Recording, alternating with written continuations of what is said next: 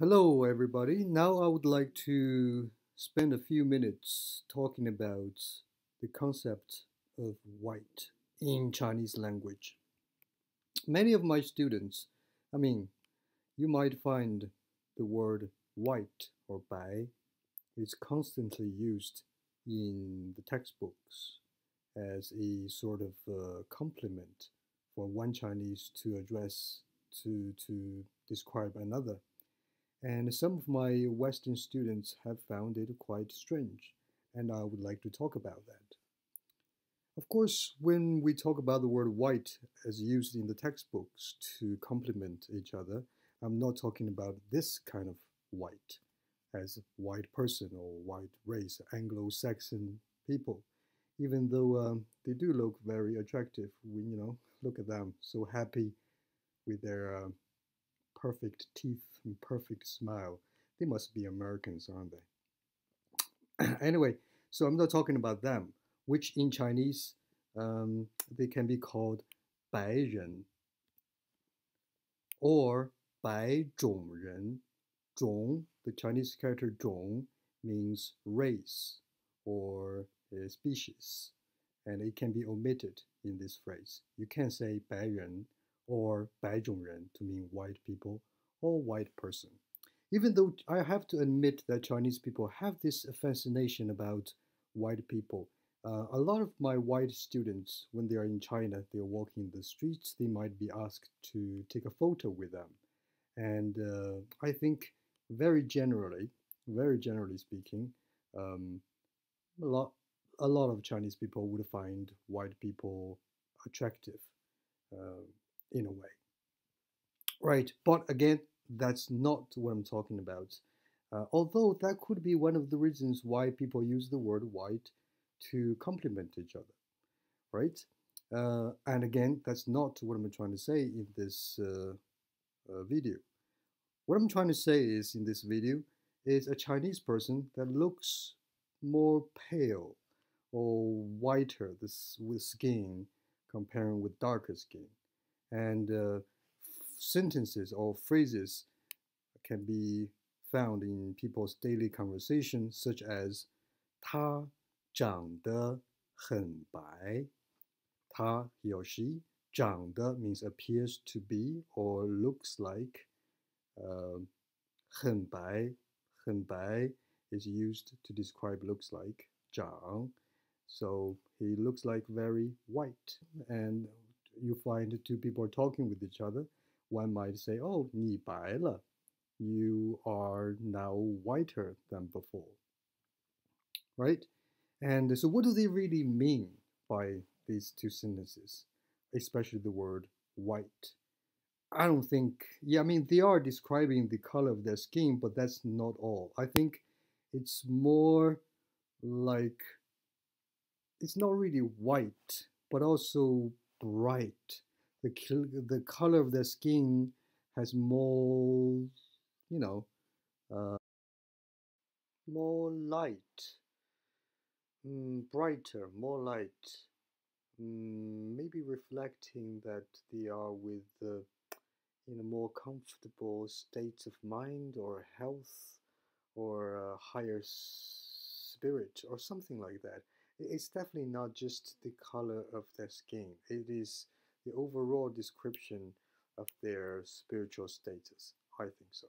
Well, if you are whiter, then you're not black, right? And again, I'm not talking about black as a black person. So some people might be addressing another Chinese person saying that you are black now, or you are blacker than before. And of course, when they say that, it doesn't mean he's slowly changing into a black person, an African person. And even though right now we do have more and more black people living in China, and I understand, of course, the phrase black people is now less and less politically correct. So we must use African to refer to them. And But anyway, I think it's just fine. I find it very easy to just use black people because, I mean, in Chinese, the language Chinese, we do that all the time now. We don't really have a political correctness term, a politically correct term to address them. So anyway, and right now, what I was saying that right now there are more black people living in China because of the cooperation between China and Africa, I believe, is getting more close and intense. And there are actually some voice um, that are discriminating black people right in China. I wouldn't say that's very widespread, but among a small group of people here and there, that opinion can be quite um, can be quite alarming. Basically, if you go online, some forums there might be Chinese people saying black people are not good and some discrimination against them. Anyway, so again, that's not what I'm talking about. I'm not talking about the prejudice or discrimination in China that's against black people, even though there are some somewhere. We probably will talk about later the discrimination or racial discrimination or racism in China in the future. I'm not ready to talk about it now. Anyway, if you get my point, then to introduce the Chinese for black people, that is a Heizhen, He as in black, Zhen, people or person. So Heizhen is black people or person. And usually the word 种, which means race, is not in that phrase. Usually just say Heizhen. But you can say 白种人 or 白人. Either way would sounds more commonly used. Okay? Now, I'm talking about the black I'm talking about is more likely referring to tan, right? You look tanned actually is what Chinese person mean when they saying 你黑了, you are black or you are blacker than before, or he looks black, right? He doesn't mean 他长得很黑, doesn't mean he is black, but he is tanned. Or there might be other reasons. For example, could be a health reason. I think Chinese people believe that if somebody is not very healthy, usually or sometimes this person's complexion or skin might go a bit darker, reflecting an unhealthy um, body. So that could be one of the reasons and why Chinese people don't like other people, don't like the word black or to be called black. And actually, in these pictures, this guy is actually quite a famous singer. He is one of those people who got tanned earlier in China. I think about 10 or 15 years ago, I saw him. He was the only one at the time where I mean, he just intentionally got his head baked, or I don't know how did he do with his head. I just doesn't look right. Anyway, doesn't look right for me. So he's one of those guys that did that to look tanned. So why? Let's talk about why Chinese people use white to compliment other person or other people, or use the word black to show his concern or his worry about another person. Maybe it is because that traditionally or nowadays still, if you are tanned, that means you are having an outside job. You work in the field, right? So your living status is not as good as a person who has a desk job. That is possibly the reason. And if you are richer, so you don't have to work outside, so then it's better. It's better. Okay. And of course, as I mentioned, it could be a medical reason, a healthy health reason. Why? Well, where Chinese people believe that darker skin could mean and could mean so could refer to some unhealthy issues with the body, right? And then aesthetically, I don't know. I mean, for me personally, and when I talk with my friends, I've got the same opinions as well. I really think that Chinese people, or the Asian people, when they get darker skin, they don't look as well as a white person who get a tan. At the same time, and when a Chinese person's skin get tanned, it it goes to it doesn't. I mean, I think the tan kills the light of the face in a way.